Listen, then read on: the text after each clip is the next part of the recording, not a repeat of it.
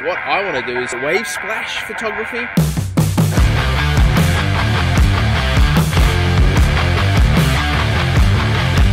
G'day everybody, my name is Ralph and I'm down at Moffat Beach just off Caloundra in the Queensland sunny coast. It's beautiful here, and this morning, as you can see, it's a glorious sunrise behind me. But what I want to do is something I saw about 18 months ago for the very first time. I thought, gosh, that looks really cool. I don't know what to call it, wave splash photography. Basically catching that moment, that tiny moment when the waves crash against the sand and then spring up and create those beautiful patterns. That's what I'm after today. There's a guy on Instagram who was posting a bunch of this, and so I contacted him, reached out to him, and he gave me some extremely unhelpful advice. He goes, oh, look, it doesn't really matter what settings you use or what lens you have, you just got to get down to the beach when the... I'm like, so basically you've given me nothing. So today I've come to use the skills I have about photography to apply it to this setting to see if it's going to look amazing. And I thought this setting's great. So the sand is really a shelly consistency, not like the Gold Coast where it's really silky. It's quite gritty, which I think adds to texture. The beach itself has a sharp incline, so it is on a bit of a ramp, and basically the waves smash into that ramp. I thought, surely this is going to work. Who knows? Stick around, you'll find out.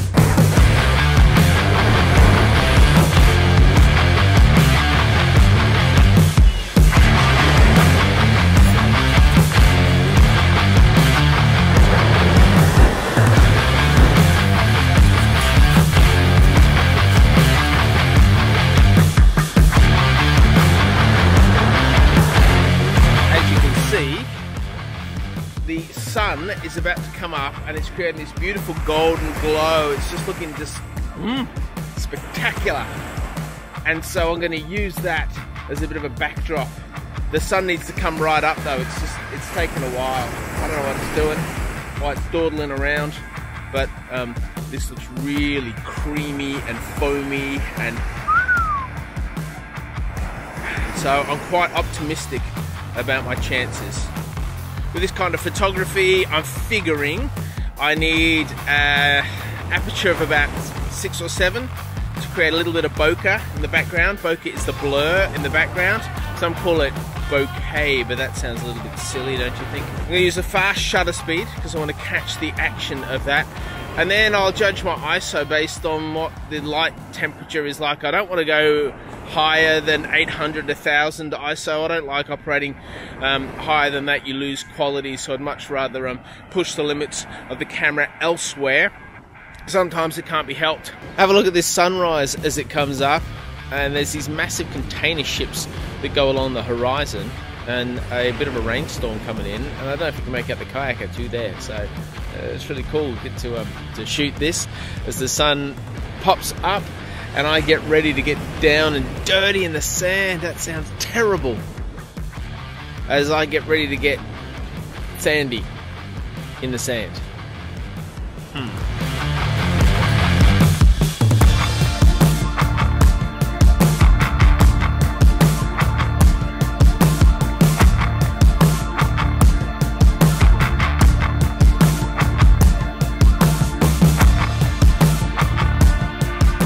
Shooting stills like this, you want to put it on a high frame rate.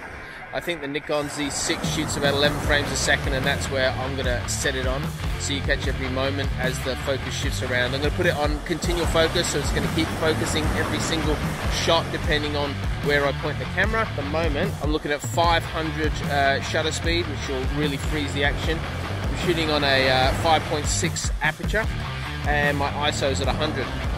That may shift and change, and so I'll just put the details up with each image. You can just see how we go. Alright, I'm going to set you guys up so you can watch what I'm doing. But if you can see, look at this. That's where the shore breakers are. So you can just chill out there. Oh, that's not going to work. The water's coming up. You can just chill out just there.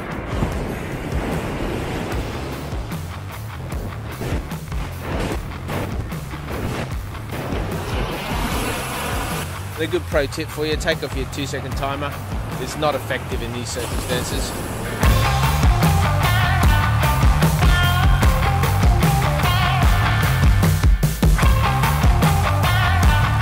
Alright, so if you're doing this, you have to wait just a few seconds for the focus to pick up. I'm shooting right into the sun. See the sun is creating this beautiful beam right about here. So I'm shooting there on the in the shadows to get some nice colour background behind the waves. So all things are looking really good this morning, providing that dog doesn't do a wee on my camera gear. That would be most unfortunate.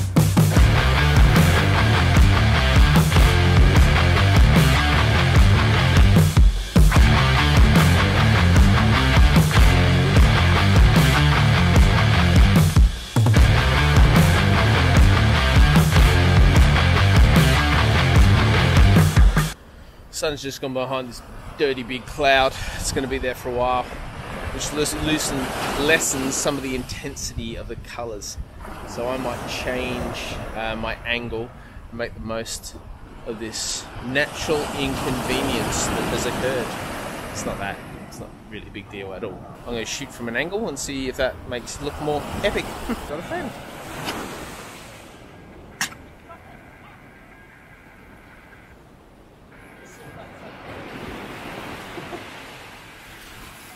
Hello.